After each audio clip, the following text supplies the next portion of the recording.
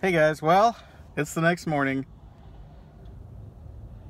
Of course, I don't know if you'll see the video I had uploading because my stinking internet at home is so bad.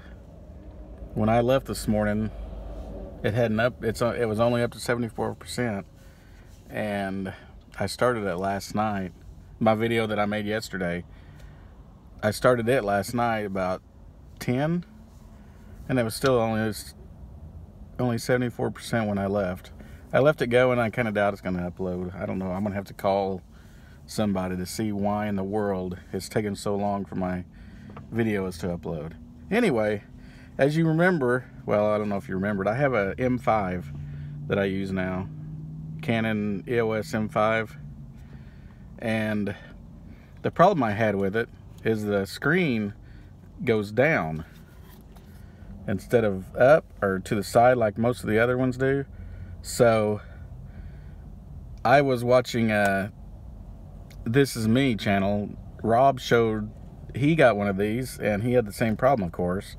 And because when you put these Joby tripods, you can't the screen won't come all the way down. It like stops right there because the tripod sticks out farther.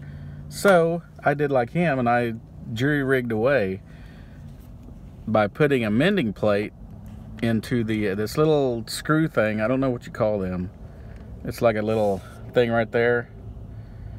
Screw that into the actual tripod mount, and then got a mending plate, is what they're officially called. They're like, I guess I should have took this off before I put it on. Anyway, it's like a 2-inch mending plate right there, and then I mounted the tripod holder thing right there.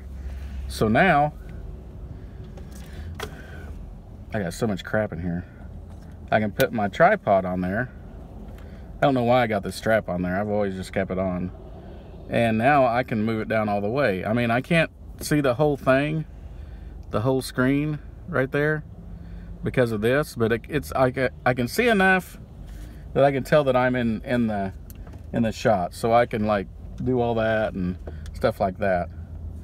I just thought I'd show you that before I meet my YouTube buddies. So I guess the next shot I will be with them, and you'll find out who it is.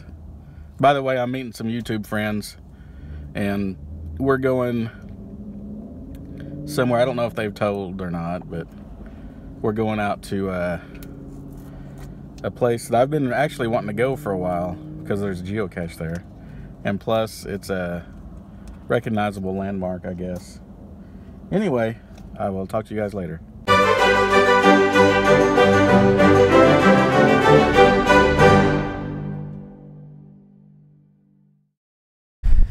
Okay guys, I know it's been a while since well, except for yesterday. I'm here with, I told you that I was coming with some YouTubers, and here they are. Do you know who these people are? AKA our lives. I have trouble saying that. And we came here to Jesse Chisholm's grave. Today, or tomorrow, he'll be gone 150 years, is that right? Yeah. 150 years. Yeah. This is the, whatever you call it, memorial. And his grave is down there. Wow. But this is a site that he died on. And you have a big view right here. Let me get look at the you can see pretty far from up here. Okay, now we're gonna walk down to where he's actually buried. It's got there's a little trail down to it. It's the Chisholm Trail. We're close to the Chisholm Trail. We passed it on the way here.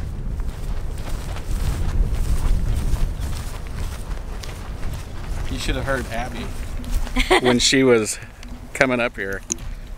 I was pretty excited. I may get Abby to tell you a little bit of history about this. Well, Go ahead. Jesse Chisholm was half Indian, or he was half Cherokee and half Scottish, and he lived in this area, but he also had a place up in Wichita where we're from. And he used to go back and forth between the two trading posts carrying goods to sell to the Indians here in what used to be Indian territories, now Oklahoma. And on one of his trips down here, he suddenly fell ill. He had eaten some bad bear meat, some bad bear meat or bear grease that was in a copper kettle, and it's thought that the copper reacted to the meat and caused it to go bad, but they didn't realize it. And so it made him really sick, and he passed away within 24 hours of having eaten it. And so his Indian friends just buried him here rather hastily. And it's near his trail. It's near where the gathering spot where they used to meet and trade together. And so now you can come and visit here. It's kind of in the middle of nowhere, but it's not far from Oklahoma City. I'll leave coordinates to, there's a cache nearby, and one of the reasons why I wanted to come. So I'll leave coordinates to that. And yeah, we're gonna go check it out. Yeah, a little later. But okay. This is, wow, look at this. this is the grave. It looks like some people have been chipping off on it. Yeah, it does. Taking souvenirs. But this isn't the original. The original, they just had a wooden marker, but it wouldn't have lasted. Oh, so look. which way is the Chisholm Trail from here? Is it that way? Oh, we passed it, and I think So it's west. I believe it's west of here. Mm-hmm. That Okay, seems right. So the actual Chisholm Trail would be that way. That way. Yeah, because they crossed the Canadian. Because remember, he's in Mead's writing. James Mead is who wrote about the death, because he kind of happened upon the grave. He was supposed to meet him to trade, and he said he crossed the Canadian River, which would be just right here, and happened upon the grave. Which, out in this open space, I'm amazed that he would have even seen the little wooden marker that was there, honestly. But we're kind of in a grove of little trees here. We're in a grove of trees, but they called this, they refer to this as the hill, and it is sort of a hill. And this is where they would sometimes meet with the Indians, and like, you know, this was like a meeting spot because they didn't have names for places, so they would meet at a certain hill or a big distinctive tree. So I guess this being a hill was a logical place for them to meet. And he came here looking for him and instead found this grave. So. And who knows, these trees may have not even been here then. Yeah, I'm not sure. Well, there's water down there, so they're probably following this creek. Yeah. One of the reasons we're here, people put money on it. I didn't even notice that. Yeah, they put coins. This is tomorrow, actually today is the 3rd. Tomorrow is the 150th anniversary. Is that what you call an anniversary? I think so. That was death. Yeah. So. March 4th, 1868. Look at that. 150 years. That's a long time.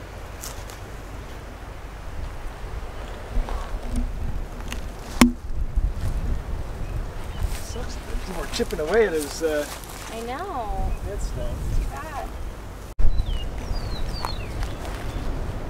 Maybe get some flowers to put on this grave.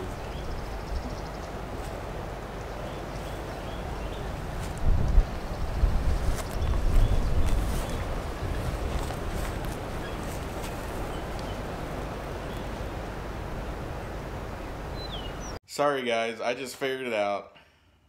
I don't know why, I just now figured it out. But I didn't do a closing, an ending to the video that me, Keith, and Abby took to the Chisholm grave. So I just thought I'd do it here. Make sure you guys check out their channel. Go watch the video. I'll link the video, their video here. And somewhere, I don't know if I'll do it here or down there or both or whatever. But they do a lot better job of this day that we had. And they're an awesome couple. It was so fun to meet them and hang out with them. I'm going to have to go up to Wichita now and hang out for longer. But anyway, go check out their channel. If you like this, I'm going to try to do a lot more videos. So check it out, and I guess I will talk to you guys in the next one. Bye.